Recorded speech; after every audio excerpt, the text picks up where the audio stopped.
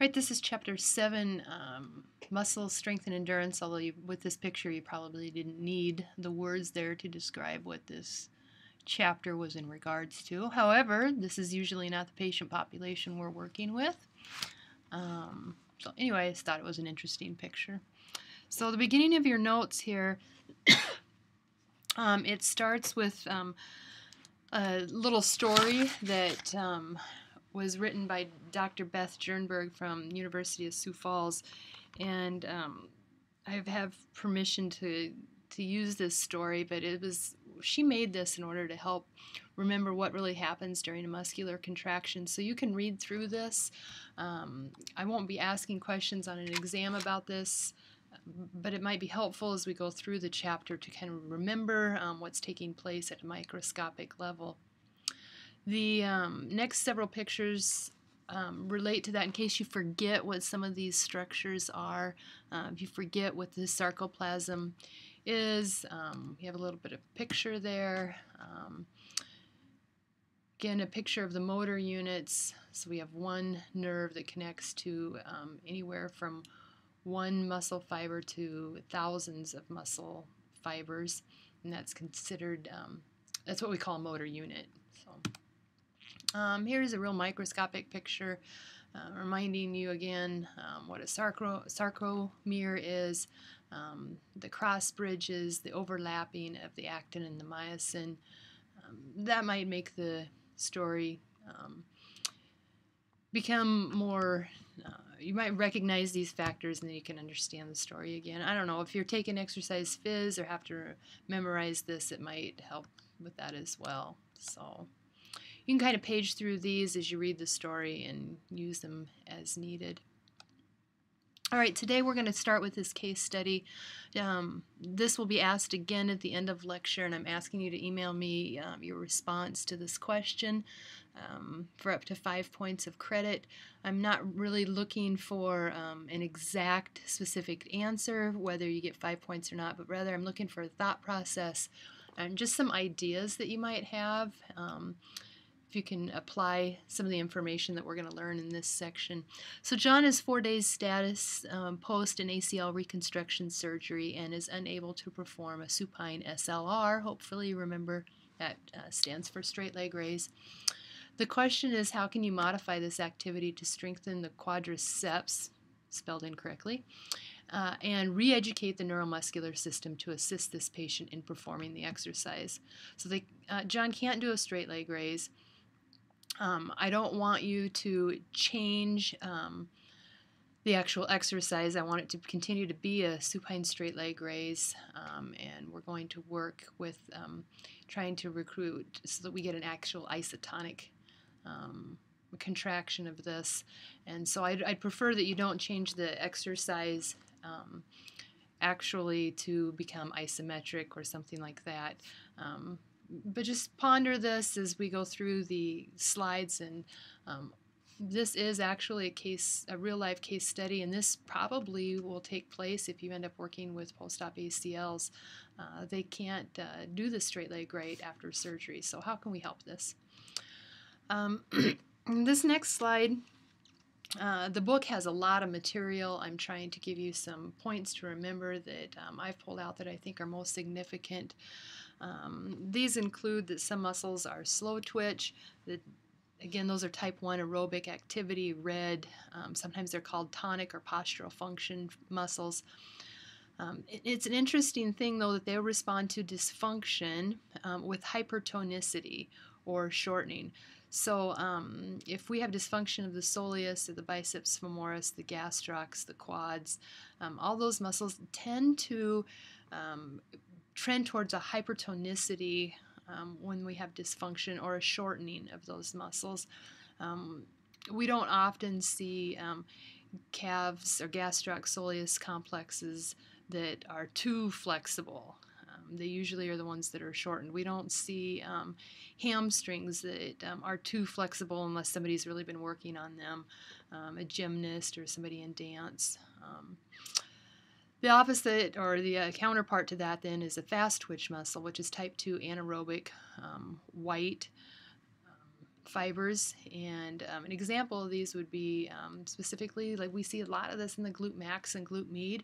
These are phasic muscles. They respond to dysfunction with weakness or hypotonicity. It's very common to work with a patient that has hypotonic or weak glutes, just over with inactivity. So you'll start to see these trends as you work more and more with patients. Characteristics of a muscle.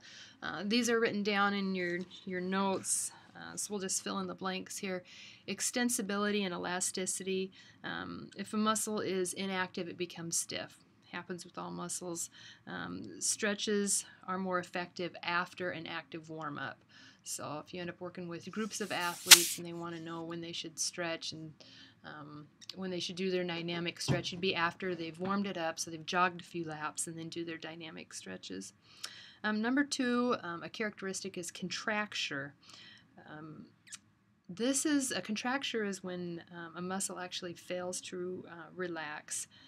And so over time, if it continues to have this, we'll actually have a shortening of the entire muscle length, and it will not allow the range of motion to be full over the joint that muscle crosses. So we can see a contracture of a biceps occasionally if they've been casted or they haven't gone into extension of that elbow for a long period of time.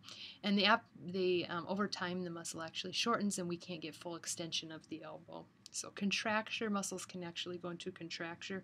And then third, muscles can fatigue, and we know that fast twitch muscle contraction can produce a lactic acid at a higher rate than a slow twitch muscle fiber, and there is the factor of fatigue along with that. A few more definitions. I think we've already gone through these in class, but you can write them down in your notes. Muscle strength is a maximal force that a muscle can exert, whereas power is strength over a distance for a specific time, and then endurance, the ability to prolong that activity. When we're training for muscular endurance, we're at a sub-max level usually, and we don't have to train for just one of these components. We can mix them up and train for more than one. This slide shows the relationship between muscle strength and endurance. So if we're working primarily on developing strength on the left side of the graph, we're going to tend to use higher weights and lower repetitions in order to develop strength, and we won't get as many endurance gains. However, if we go clear to the right side of the continuum and work with higher reps and lower weights, we tend to train the muscle for endurance, and we'll get lower strength gains than if we were on the other end of the continuum. Both are being improved, it's just that one can be emphasized more, which is nice depending on the repetitions. So if we're working on strengthening, we're going to be closer to that 1 rep max, maybe around the 90% of the 1 rep max, and we're looking for low reps, like around 3. If we go to the other end, we have endurance, which is a low intensity, 70% of a 1 rep max, and higher reps, which would be about 20, 25. Oftentimes we're kind of in the middle, working at 70 to 90% of the 1 rep max, and so we're looking at reps between 6 and 12 in that area. So, and generally it's 2 to 3 sets of an exercise or strengthening is recommended for optimal gains. So, to gain strength, remember we need to be at greater than 66% of a muscle's max. So, if you can find out what the 1 RM is, and we're going to get some strength gains, we have to be above 66% of that 1 RM, or we're not going to really have many gains. So it doesn't matter if you bend your elbow 500 times a day, you're not going to get significantly stronger unless we overload that muscle so that it's at 66% of the 1 RM. I guess I moved ahead a little bit. There's a section on your notes on recovery after fatigue. So if we're working a muscle and we're actually able to get to fatigue with these types of contractions, we should give them some recovery time. So if we're having our patient do isometrics and they're going to a maximum isometric contraction, it's recommended that 60 seconds of recovery is allowed after each set. If the athlete or patient is working with isotonic exercises and they're going to their maximum repetitions, and it's recommended then that we have 30 to 60 seconds of recovery for each set. So we're looking at more of a one-to-one work to rest ratio with isotonics, as far as how much rest we give them. And then when we're doing isokinetics, and this requires a special machine which maintains the speed of contraction, and the athlete, if we're able to recruit a maximum output on that, then the athlete's going to need 2 to 4 minutes of recovery after each set. We don't typically have to give that much time in rehab for recovery because we aren't pushing athletes to their maximum amount, so we don't need a maximum recovery time. But those are stated in case you start getting close to that with your athletes. So moving on to the types of muscle activity, we'll talk first about static muscle activity. So we don't have any joint movement with static muscle activity. The first one, or really the only thing under this category, is an isometric. Iso means same length. So the length of our muscle doesn't significantly change. The range of motion of the joint also does not change. So tension is produced in the muscle without a change in its length. If you have seen an athlete or request an athlete to do what we call a setting exercise, S-E-T-T-I-N-G, they set the muscle like a quad set, hamstring set, abdominal set. Those are considered isometrics. You just simply contract it. We don't want any movement of the joint that muscle crosses. It's just contraction of the muscle. The advantages are listed there in your notes. You can pause this if you want to at this point and read through those, as well as the disadvantage. You will be required on an exam to be able to list a couple of advantages and disadvantages of the isometrics. Fatigue factor with isometrics. It's interesting that after 5 seconds of an isometric hold, muscle tension is reduced to 75%. By 10 seconds. So you can see on this graph when we get time over here to 10 seconds that the strength is decreased. Even on this graph you see it's below 75%. And then strength is actually reduced to I guess at 5 seconds we're decreased to 75% of the original strength. And if we continue to hold that isometric for 10 seconds, its relative tension is down to 50% of its maximal isometric force. So this is where they actually come up with the time for holding an isometric, and it's recommended that an isometric is held for 6 seconds. So at 6 seconds, then we're just probably at or below 75% of the maximum isometric. After that, we aren't getting any significant gains, so go ahead and let them rest. For optimal strength gains to occur, again, we're stating that the muscle effort has to be between 66 and 100% of its maximum output. If we are at 20% to 35% of maximum output, we're maintaining strength only, which is not necessarily bad. There's going to be some conditions or some populations, I'm thinking of the elderly populations, that we may only, at best, we may be able to maintain strength. So at least we're not letting it lower. And so that can be significant for us. Rate of strength loss is much quicker than the rate of strength gain. You can lose 5% of your strength a day. Of course, that depends on how much strength you've got to start out with. And what you lose in one day may take weeks to regain. So that just underscores, again, the importance of not doing a lot of immobilization of joints when people are recovering. And I think that might be the star that I have under there. Oh, I wrote it in for you. So you can maybe write in the margins that even if somebody is immobilized for a period of time, we need to start doing some type of strengthening. So oftentimes isometrics are used for this. So the next category is isotonics, and that comes under the category of dynamic strengthening. Isotonics, then, iso means tone are same, and then tone is tonic. So a change in the muscle length occurs, but during the activity, but the resistance remains the same. If we look at the picture with the weights, we could see the resistance does stay the same. That weight doesn't change during the range of motion. However, this is a reminder that when you use TheraBand, this is not truly an isotonic exercise, because that TheraBand the resistance changes. So when he's pulling the TheraBand up here, it is of a harder resistance than when the TheraBand is down in this range. So remember that if you want truly isotonic, and we will want that in certain situations, such as rotator cuff, post-op rehab, that we may want to veer away from TheraBand because of the changing resistance on this. A, I put concentric, and then B, we have eccentric. So we have two phases of an isotonic contraction. The concentric is the muscle shortening, the eccentric is the muscle lengthening. But remember that the muscle still is contracting, even though it's lengthening or shortening. We still have a contraction going on. So examples of these types of weights, it's what you guys have seen: free weightlifting, machine lifting, manual resistance. There's something called PREs, which is progressive resistance exercise. Those all come under the category of isotonics.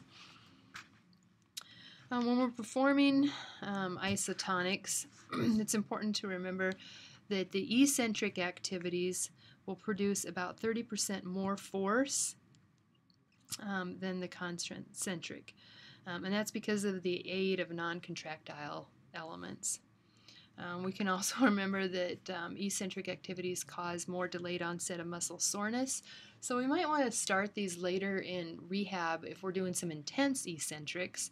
And a little soreness in like phase 3 is certainly okay if it's soreness of the muscle and not the joint, if the joint was involved.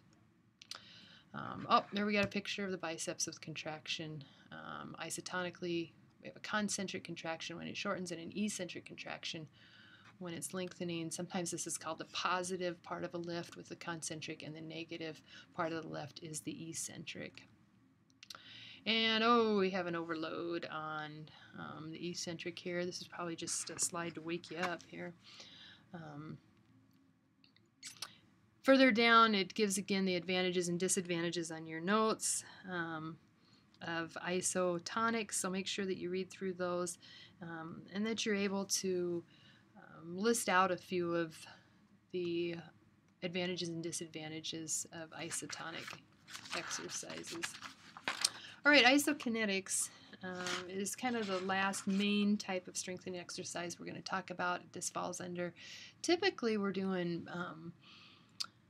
dynamic motions on the isokinetic machine. So iso, same, and kinetic meaning speed. So the speed is controlled. You can't go faster than what is inputted on the machine, but the resistance changes. So we have an accommodating resistance.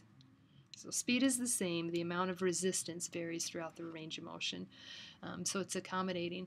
So if you think about when you do a bicep curl, when you start lifting the bicep curl and your arm is more extended, you won't be probably able to lift quite as much. The greater you get to a 90-degree angle, you can lift a little bit more, and then you get beyond that, and again we go back to where we can't lift quite as much. So it'd be like if you were doing a bicep curl. The isokinetic machine constantly changes the weight that you are lifting to accommodate your maximum output. So you push as hard and as fast as you can, and the machine pushes back as hard as it can, but it maintains your speed. So you can't go any faster than what the machine is set at. Now you can go slower, but you won't be able to give your maximum output. So somebody can fake these machines out, but again, it's not going to be very productive for them. Some of the advantages for isokinetics: accommodating resistance provides maximum resistance throughout the range of motion. We just spoke about that. We can work at more functional speeds, although some of these machines only go up to about 360 degrees per second for a speed. And if you look at sports or athletic activities, oftentimes they're in the thousands of degrees per second of movement. So we aren't getting up even close probably to functional, but certainly it's much faster than if we're doing isotonics. Another advantage is that we can isolate weak muscle groups and work those so that the powerful ones don't take over just in order to lift the weight as they would with isotonics. There's inherent safety mechanism within the machine. So if you have pain for some reason through a particular arc of movement, so let's say you're doing seated knee extensions and you have pain at about 40 degrees of extension, and your knee kind of gives and you aren't able to lift the weight, the machine takes the resistance off. So when it feels your pressure come off and you aren't pushing anymore, it accommodates that resistance and will decrease it. So you are pretty safe using the isokinetic machines. And then you're able to quantify work, power, and torque, and these are values that we'll look at here in a little bit. You get a printout from this machine, it's all computerized, and you're able to compare right to left, and you get very specific numbers that help to indicate perhaps whether an athlete is ready to go back to sport in relationship to strength anyway. A disadvantage, these machines are working primarily in open chain exercises, and we will talk about those later. But if you want to think of right now open chain in the legs as being non-weight bearing, and of course most of our athletic activities are in closed chain. We're in weight bearing activities, so they aren't as functional as we would like. They're limited to isolated muscle groups, so we can work on maybe strengthening the rotator cuff in a particular motion, but to actually take an arm and have it strengthened through a diagonal pattern that might take place when you're throwing a baseball, that's much more difficult to take place on an isokinetic machine. Whereas you could take and do strengthening with pulleys in a diagonal using the isotonics.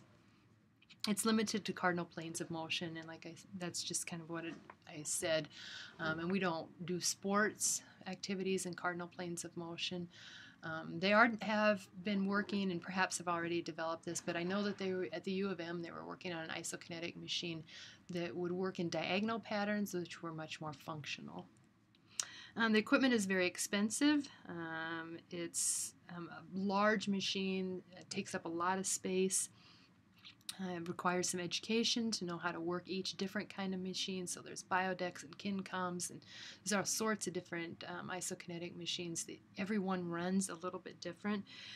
They have to be maintained, so you have to have somebody come out on at least an annual basis and maintain or calibrate the machines, which is part of why we ended up getting rid of ours. It needed so much maintenance, and then also our accrediting body said that we didn't have to teach actually hooking an athlete up to isokinetic machines and utilizing it. We just have to teach about and what is an isokinetic machine. So as we move on, that's advantages and disadvantages. Here's a picture of somebody that's hooked up to the isokinetic machine, and they're going to be doing knee extension. You can see how it's done just in a cardinal plane. It's not very functional. It's an open chain. He's got to be secured down pretty well.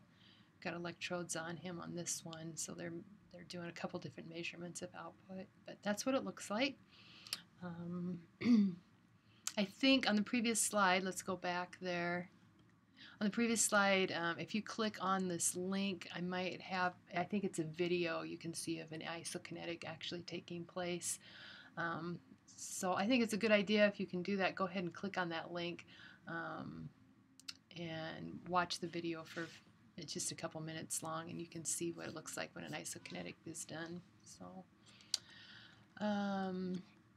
if you didn't get the advantages written down, I didn't realize I had them written on a slide for you, so there they are. You can write those down, either stop the video or just review. There's the disadvantages that are written down. All right, moving on to output interpretation. So like I said, there's some things that we'll evaluate on isokinetics that are important that physicians might want to see or that we want to know. And there's three here that I've listed that we would look at most often. The first one that we're going to look at, we get its output on paper, and it's got all sorts of numbers on it. And one of those numbers is the peak torque. And so that's how much force, and let's think about the example of the knee extension that the guy was strapped up into on the isokinetic machine. So peak torque would be how much force he could produce at his highest rep. What was it at its highest rep? And then the machine will also be able to average those out. So one number that we would look at is the peak to average torque ratio.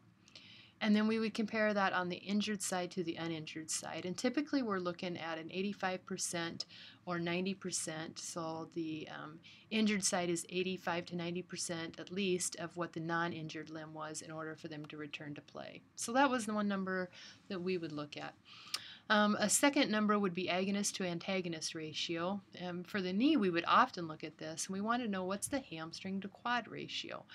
And we were oftentimes looking we would want to see a number of 66% or above when we had the speed set at 60 degrees per second. So, oh, sorry, got interrupted there. If you heard a squeal in the background a few slides ago, Jamie's next door watching the women's hockey. And Canada just won, so she was in agony. So, all right, back to this exciting lecture on output interpretation. I think we're on number 3, eccentric to concentric ratio. So when we're doing knee extension as the knee pushes up, that's our concentric number of our force production, and then it would also record when the weight is coming back down, what's the eccentric force production. And we're always looking to see that the eccentric force production was greater than the concentric force production, which is natural. An eccentric contraction can produce more force than a concentric contraction. And it tends to get greater as the speeds increase. So our eccentric force production is greater as speeds increase. So we would look for that trend to happen. If that wasn't the case, then we would say we need to do some more eccentric training on this athlete. All right, here's an example of a printout. This is what it usually looks like. So as the red line goes up, we see force production change, and then as the knee is coming back down, then we have our force production decreasing. I believe that the green line is a range of motion indicator. It's typically what that is, although it doesn't completely match up with what I would typically see. So it might be a different measurement, but that's that red one is what we're really looking for. If you look below the curve that is made by this red line, all this space below the curve is what we would call work. So this value here is all the work that was taking place. And if we look at this example, we come clear over here to the last repetition, and we can see that the torque was at its peak right there, because that's the highest curve. And we would look to see what's this amount of work that was done. And this is all printed out on the computer, so they would say on repetition 7, the work was, and then they'd give you a value. And you could see that that would probably be the greatest work value. One thing that is often evaluated on these torque curves of the printout is what's called the total work. So they take a measurement of how much work is performed during all the repetitions. So how much here, here, and all these spaces under here. They've put a value on that and compile that. And then we would compare it, of course, to the contralateral side. But this was considered the best overall indicator of readiness for return to sport. If these were equal, or certainly we're looking at about 85 to 90% of what the other side is. The other factor that could be looked at is called a fatigue index. Fatigue index is the best measure of muscular endurance that we would see. So we'd start off watching these reps, and we'd see, okay, this torque up here is at a 60, and we want to know how many reps can this person do before they get to a fatigue, or their peak torque is down to 30. So how many reps can be produced? And this didn't get on there, but how many reps can be produced before the peak torque is 50%, or before the torque reaches 50% of the peak torque at the start. So again, we're starting at 60 here. How many repetitions before the peak torque is only getting at 30? And we compare those repetitions to the uninvolved side, and we want those to be very similar, if not the same. So those were tests that we would look at with isokinetics. Sometimes we would use isokinetics for training. So what we would typically do is start an athlete at 60 degrees per second. That's the speed. And they would do 10 repetitions and anywhere from 1 to 3 sets at that speed. And then we would give them 60 seconds of rest. And then we would bring it up to 90 degrees per second. So they're going faster, and they would do 10 reps, one set, and then they'd get another 60 seconds of rest, and then they'd go up to 120, do the same thing, rest, 150, do the same thing, and 180, and do the same thing. And then they would reverse back down to 150 degrees per second. They'd do 10 repetitions. They'd get a minute rest, and then they'd do 120 degrees per second, 10 repetitions, and then get a minute rest, and all the way down. So you can imagine they're kind of building this pyramid of speed where they're going up, peaking out at 180 degrees per second, and then coming back down. And so we would call it pyramid training with the isokinetics. This was intense training. Athletes wanted to get to their maximum contractions. So we only did this, usually we were doing this one time a week, not very often. So once a week with this type of training program on isokinetics, and then they were doing other exercises on the other days. Here's a statement that we would sometimes look at, and this is the trends that we would want to see when we're looking at isokinetics, is that our force production decreases with an increase in speed when we're looking at the concentric contractions. Okay, so we look at just concentric contractions, and our force production decreases with an increase in speed. So as we would increase these speeds on our pyramid training up to 180 degrees per second, we would see the force production would actually decrease. And mainly because they don't need that much force in order to move that fast. And then when we would look at the eccentric contraction, so lowering the weight back down, we would see that there would be a force production increase with an increase in speed. So as the machine went faster, they would have to lower the machine. In order to keep up that speed, they would have to lower it by producing more force. So here's a phenomena with the force velocity curve. We talked about this if you've had biomechanics, and we overloaded a muscle after we got to an isometric contraction, and the more weight we put on, they couldn't lift it concentrically, they could lower it eccentrically, and we could put so much weight on that they would eccentrically contract very quickly. And again, this is demonstrated on the force velocity curve, and I think there's a picture of this in your book if you want to review that. This is a little bit of a hint for your case study, so you might want to review this and help you with your case study answer. Oh, here's a picture of it. Some of you recognize this. Velocity is in the middle, and of course as our speed increases, the concentric force decreases, and if we go from this direction, as the speed increases, our eccentric force increases. So there's a little pictorial of this. All right, and then just to clarify the difference between an agonist, and you can write these down, it's the muscle that's considered the principal mover, producing the motion and maintaining a posture, also called the prime or primary mover. In this example, she's doing bicep curls, so the agonist would be the biceps. Antagonist, for strengthening, when we're talking about strengthening, it's the muscle that possesses that is opposite of the agonist. So it passively elongates in order to permit motion to occur. So in this example, when she's doing bicep curls, the triceps are the antagonists.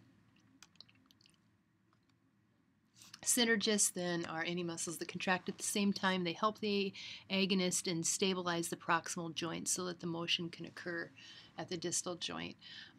This might be any of the muscles to help stabilize at the shoulder so that she can do bicep curls.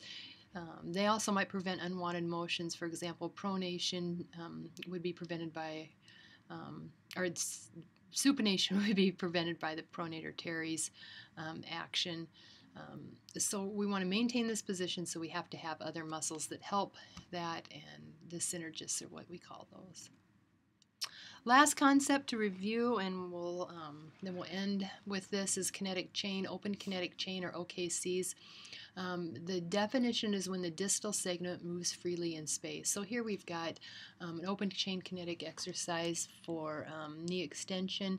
The foot, which is distal, is moving over the knee, and that's considered an open chain. If you use an example in your upper extremities, if you wave at somebody, that's considered open kinetic chain.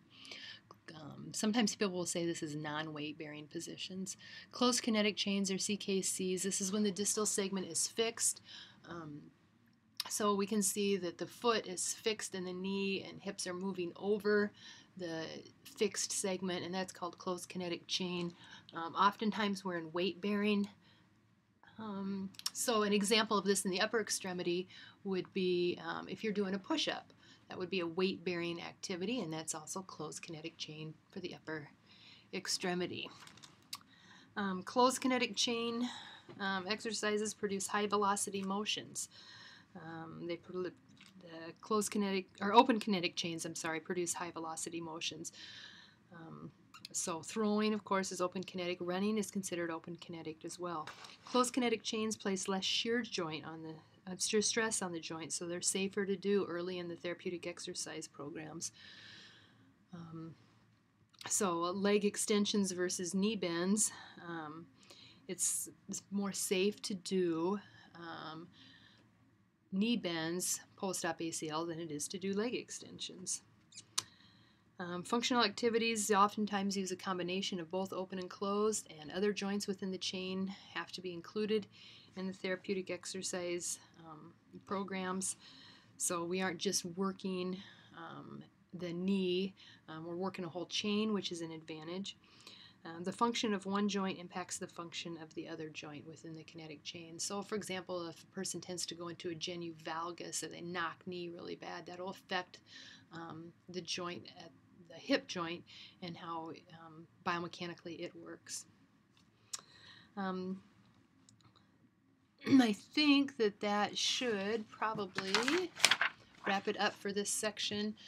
So again, the case study, John is 4 days status post ACL reconstruction surgery, and I'd like to know how you can help him do a supine straight leg raise.